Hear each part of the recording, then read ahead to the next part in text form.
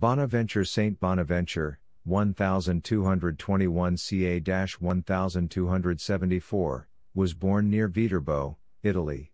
He joined the Franciscans and studied at the University of Paris, gaining a degree and doctorate. Saint Bonaventure has written on almost every philosophical subject considered by scholars.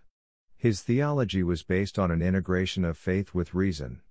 Saint Bonaventure was elected Minister General of the Franciscan Order and in 1265 selected for the post of Archbishop of York but was never consecrated. Pope Gregory X appointed him Archbishop of Albano and he attended the Second Council of Lyon in 1274. Saint Bonaventure is ranked with St Thomas Aquinas as the greatest of the doctors of the Church and one of the greatest philosophers of the Middle Ages. Saint Bonaventure's feast day is the 15th July. Numerous churches and schools across the world are named in his honor. Pray for us that we will use our blessings to share with others God's message of eternal life. Glory be to the